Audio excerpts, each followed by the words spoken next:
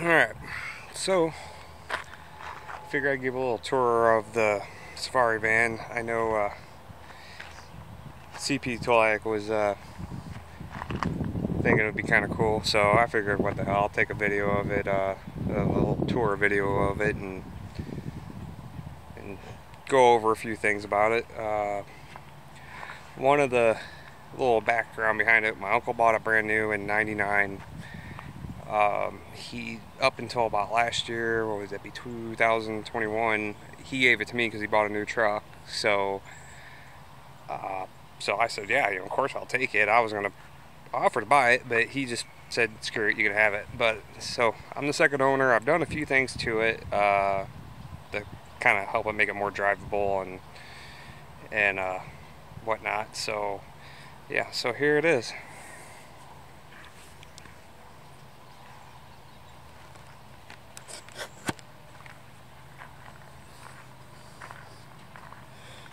Yesterday I painted the wheels on it because they were getting pretty flaky and gross looking. Body on it's not too bad. It's got a couple paint chips on it that are out, but nothing, no holes or huge dents or anything. I think the hood took most of the beating on it. It's got, probably don't show up as well on camera, but it's got the most, little flakes and stuff coming off of it. After I got it, pretty much one of the first things I did when I got it, I painted the bumper, painted the grill, but some of it kind of came off from all the times I washed it with pressure washer. Probably end up just getting a new grill eventually. I upgraded the headlights. Here, let's see if this one shows up better. So it's actually got LED. Not your cheap eBay LED. These are actual truck light ones that are used on commercial trucks. I know we used them on trash trucks and a couple other, like Fords that we had. So they work really well. I really like them. They're super bright. They beat the hell out of the old glass bulbs that these use normally. So if you got, I think they're 4x6 or 4x8 or something like that. If they're not cheap, I'll tell you that right now. For a set of these, it's like $600 or like $300 a piece. It's stupid expensive, but sometimes you can find them used and save a few bucks on them. But yeah, those were the biggest upgrade I did as far as drivability goes. Bumper paint's holding up better than the grill paint. I'm just impressed because that's the one that gets all the bugs and rock chips. But, yep, there's the wheels looking pretty good. The paint cured and washed them already once.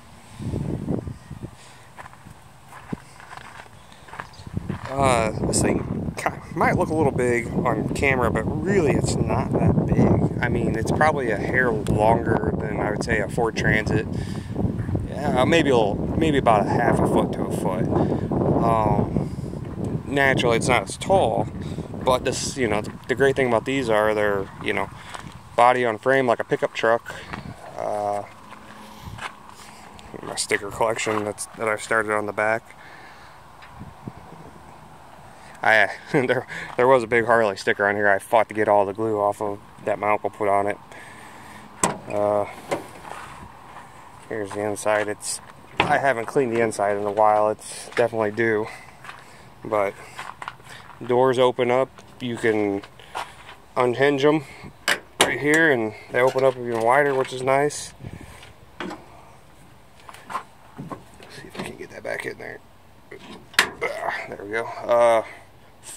Floor jack or scissor jack. I don't have a spare for it, which kind of sucks.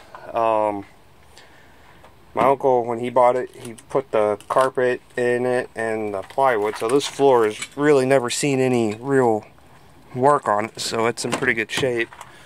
Last year when I got it, the heat wasn't really working, and the water pump wasn't working very well either, so I put a new water pump in thermostat and fixed the heater in it earlier this year when it was still kind of cold out. But over the winter, when it was really cold, I had a bunk heater in here for one of them Chinese bunk heaters you can buy, diesel parking heaters, I think they're called.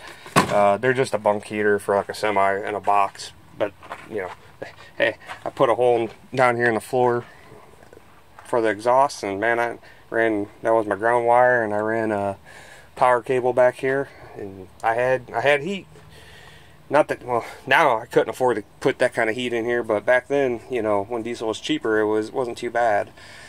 Yeah, I got my crap in here, my normal crap, shop vacs in here, because I was using it the other day to, before I went on vacation to clean my Jeep out for a road trip. Yeah, I've got some cleaning stuff over there in those bags, microcloths and whatnot. Boxes of other random crap. Backup camera lights, things for commercial vehicles, stuff like that. I was going to put one on here. I just haven't got around to figuring out where to mount the monitor because it's bulky. But what else? I mean, not a whole lot. Oh yeah, added some insulation up here. I was planning on insulating the whole thing and then eventually putting wood, like a thin pine board on here, but lumber prices got stupid there for quite a while, and they're just now going down, so I might come back to this idea. But yeah, I just had some leftover insulation from another project, and I started fitting it up in there, so I need to go through and finish it back here and close these in. And because what I want to do is I want to make cabinets back here for my tools, for when I have to go fix something on the road, or, you know, for myself or one of my buddies, or, you know, when my buddies take their cars to the track, you know, we can just load a toolbox and spare in his drag rails in here and stuff like that. I think that'd be cool. Or maybe when I get the Mustang done, kind of the same thing. You know, if I ever decide to put some different, you know, track tires on it or whatever, I load them up in here and, you know, have somebody else drive it to the track for me. Or hell, this thing might even be able to tow. I don't have a receiver on here yet, but that's a plan. Possibly, depending on if I'm comfortable enough towing with this. But yeah, I'm so happy with those wheels, how they came out. I probably should have left the wheel weights off, but it looks pretty good. Here's the side door, slides open, gives you tons of room to get in and out of stuff, and all the helicopter seeds for my trees in my front yard that I park under. These things are the vein of my existence. Fill up my gutters and on my house, and getting everything else and all my vehicles and find their way in the house. Got a light my brother gave me a long time ago. I put it on here a few times when I used to work at one shop. I'd roll up with the lights on and make the guys laugh. And then the front, I painted these with truck bed liner. They're not rusted out, but I wanted to keep them from rusting out because I wasn't sure when I first bought it, or first got it from my uncle. I didn't know if it would, if water ever gets stuck here or not, you know, how good these seals were. But I haven't seen any yet, but as a precautionary, I went ahead and painted them. Plus, I think it looks nicer, minus how dirty they are at the moment. But seats don't have captain armrests. I wish they did. I wish they were captain chairs, but they're not. But man, these 90s seats are awesome. I mean, they're so easy to clean and keep clean. I mean, I don't know, I eat in this thing a lot when I'm driving it for work, and I have, you know, most things just wipe off. It's great. That material, that carpet, I can't remember. I know it was actual carpet brand that made these fabric tops for these seats. Yeah, then they stay clean. Got my deodorant baby powder for swamp weather like we got now. You get 2 plug-ins on this side, which is awesome for charging your phone. Got one of my charging cables there. I don't have my cigarette lighter to USB in here. I don't know where it's at. You don't get a glove box, which kind of shocked me when I got this thing. Got an oh shit handle here, regular visors, map lights up here. I don't know, they're not working. Maybe you gotta have the key on. I'll go around the other side. We'll check out some more of it. But classic 90s reflectors in the door. door pockets, really deep door pockets, which makes up for the lack of a glove box. Storage under the seats, a little pair of pajama pants I use for gloves. Close this up. Painted, oh yeah, that's something else I did yesterday that I didn't show anybody. I painted a couple of these handles. I didn't paint this one because it was still in pretty good shape, but I painted this one and the other side because it was flaky and gross looking. So I figured I would make it look nice. See, here we go. And you know, I thought it was regular spray paint until after I was done, and I forgot I had a can of that rubber stuff that you spray on, you can peel off. I can't remember the name of it right now. It wasn't the name brand. The first company that made it. It was like a Rust-Oleum version of it. Over here, same thing. Reflector, door pockets. You get 2 speakers in this thing. That's all you get. There's no back speakers, which kind of sucks. Huh, there that is. For blowing alcohol onto air brake lines through the air tank. Oh. Nice thing is, on the front, you get the rubber floor mat, which is awesome. There's your doghouse. I have yet to get in there. Got a classic Kenwood in there. Don't sound good with these speakers. These speakers are shot. Cubby hole for your cassettes, probably back in the day, or your pack of cigarettes if you smoked. Another cigarette plug-in. The biggest flaw of this van, in my opinion, right here, the separation of the dash, which really sucks. I wish they didn't do this, but I'm trying to come up with a way to fix it so it looks halfway decent. I'm sure I can probably glue it if I put like something like a weighted blanket or something on there, kind of like one of them. You get like one of those lead blankets like you get when you get X-rays put on there to hold it down. Something heavy like that. Maybe like I don't know, like a sheet with sand or something in it to really weigh it down, and then maybe I can glue it. Down here you get a storage compartment, some napkins, because you know, naturally I've eaten a lot of lunches in here. The original, yeah, let's go ahead and pull this out. I'm pretty sure this is the original owner's manual.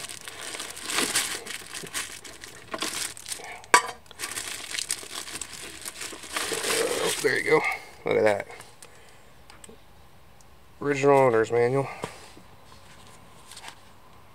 Boom. I love, especially 90s owner's manuals. Their presentation, well, if they were good ones, obviously there's some that are really bland. Yeah, that's where my uncle bought it from. Pontiac. Oh, yeah, well, we know what happened to Pontiac. Way of the dinosaurs. What else? So we got a warranty card up here. 99. I love that gold. That's the first time actually I think I've ever opened it. Look at that. We got dad driving 2 kids in the seat. In one seat. Can't do that. That's a no-no. You gotta wear your seatbelt around your, around the front of your chest. That's a no-no there too. Cool stuff. One of my favorite owner's manuals that I had was in my 77 Dodge, because they had some really cool stuff in the back, like accessories, like the Mopar car seat for your kid. I can only imagine how safe that thing was for back in the day. I wonder who made it for them. I'd like to see one of those in person. Yeah, look at that Morty on it. I'll take that one in the house. Oh, got my toothbrush down in there for those emergency toothbrush situations. Probably got a thing of toothpaste in there too. Still got the original cigarette lighter here. Somebody used it a few times. Not I though. I don't smoke, but there you go. Look at all that crud down there. Wasp. Damn wasp.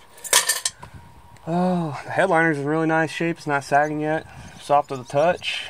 I guess we can show off under the very small hood what we got here. Oh, look at that Vortec. You got the V6 in here. What would that be? 4.3 4.3 Vortec, and I tell you what, I've had a lot of Vortecs over the 6-cylinder variants. Those were, man, those were pretty good engines, man. I've had little to no issues with these Vortec engines, especially these later model ones. I love them. That the late 90s, I mean, those things pack a hell of a punch, and they just keep running, man. I mean, this thing doesn't smoke, doesn't burn it off anything. The only problem I have is I got an oxygen sensor that's bad in it, but it really doesn't cause much for drivability issues. It just, every once in a while, it kind of quivers between second and third gear. This is a 3-speed automatic, if I remember right. I don't know if there's an overdrive. But honestly, at highway speeds, this thing just is like riding on a couch, man. This thing's so smooth. There's the fuse panel box, which the lid fell off. I gotta put that tape back, get a new piece of tape put on there because it doesn't like to stay. Never mind that power wire. That was for my heater my bunk heater I had back there. The thing I like about these seats are they kind of remind me of the commercial truck seats for not like the big not like semi seats, but for like well, some of them, but like the ones that had the fixed seats that don't go up and down. They don't have the air suspension on them. You know, you got a nice little cubby spot right there where you can strap stuff, and there's a bar back there so it keeps it from flying back when you're accelerating, you know, because it's got all that power in this bad boy. But yeah, there you go. I mean, that's it. There ain't nothing else to her. No back seats, nothing, no interior back there. Just what my uncle put down and all my crap that fell down back there, and that's it. Oh, for you 90s Chevy guys, you got the heart monitor. Flatline. We'll start her up so you can hear it. It's got that classic fuel pump whine that you can hear. You can definitely hear it back there. It's like with the fuel tank back there, it's kind of like an echo chamber back there. You can really, when you're sitting back there when this thing's running, you can just hear the whine for days. Let me close this door. But yeah, I mean, you can hear it quiet, smooth. Don't sound too bad. It still has factory exhaust on it. I haven't done anything. Local favorite right here. Gotta get you, if you ever come out this part of Illinois, you gotta get you a ski. Or go down to your local Dairy King and get you a real ski, cherry ski or strawberry ski soda. Oh man, that's it right there. But anywho, that's it, man. I just wanted to show y'all what it looks like in here, and you know, maybe we'll do some drive videos sometime. If I get some GoPros or something, or bring a cell phone mount in here, I'll mount my cell phone and take it down the road, and so you can hear what it sounds like. You definitely get some road noise in this thing in the back with no interior. At a lot of, you can hear the gravel hitting the fender wells, things of that nature, but it's not bad, honestly. The wind noise isn't too bad. When it rains, you definitely hear it, but when I put that insulation up, it really cut back on that, so when I finish it, I think that'll help out a lot. I do plan on maybe taking this on. I don't live too far from a bunch of campgrounds, so I might take this out, me and the kiddo and maybe the father-in-law. We were all talking about going camping sometime this summer, so I might throw a blow-up mattress in here and bring the portable AC unit and get a lot with some power, and you can camp out of the back of this thing and have AC and a blow-up mattress and be comfortable and not sweat your butt off like I am right now, because it's humidity's high right now and summer's definitely here. But yeah, alrighty, later guys.